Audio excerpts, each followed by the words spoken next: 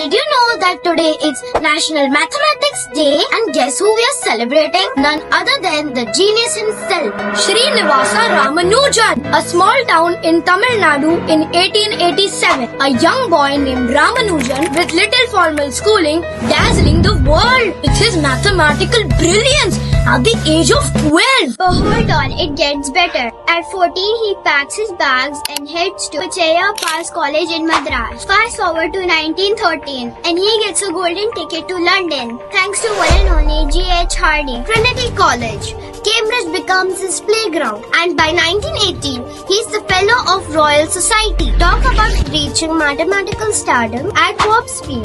Now let's talk about numbers. Ramanujans got a series for that.